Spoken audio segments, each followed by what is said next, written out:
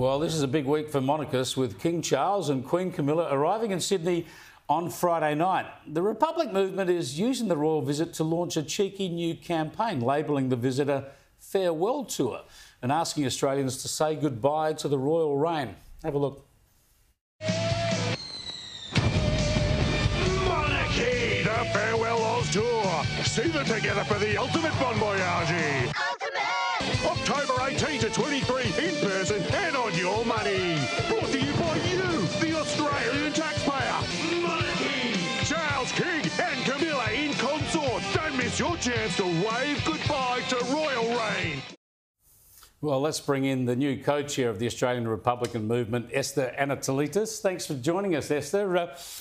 Interesting ad there. I'm a Republican, so I'm sort of on board with your cause, but it just seems a little bit off to me when the King's been battling cancer and he's coming out here, good on him, while he's being treated, that you're promoting this as a farewell tour. First of all, thanks for having me, Chris. It's monarchy that it's important we look at farewelling. To Charles and Camilla, we say, welcome to Australia and have a wonderful time while you're here. Travel safely and in good health. But this is a great time for us to be saying, why in this day and age is there still a monarchy at that apex of Australian democracy? So it's monarchy, the Farewell Oz tour.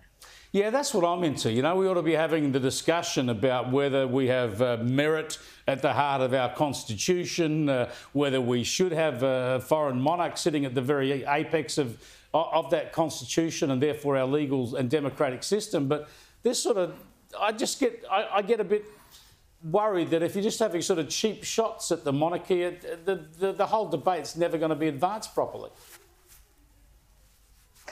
I see it as something that is, it's certainly lighthearted, it is bold, but it's also about addressing Australian culture, addressing us as Australians. We do love a visiting show, but, you know, we also love fairness, equality, justice.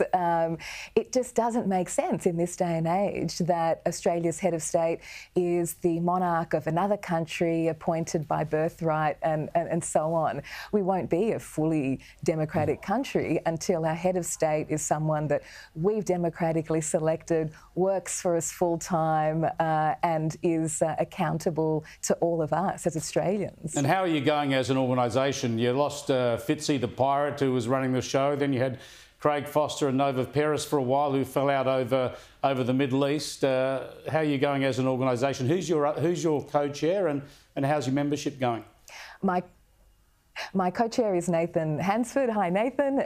Nathan was formerly the convener of our ACT branch and has also been a committed member for a long time. Look, we have still got, tens of thousands of members and supporters all over Australia, of all ages, of cultural backgrounds. The organisation, of course, is a good, small, tight, non-profit organisation, and the membership remains vocal and passionate. All right, thanks for joining us, Esther. I appreciate it.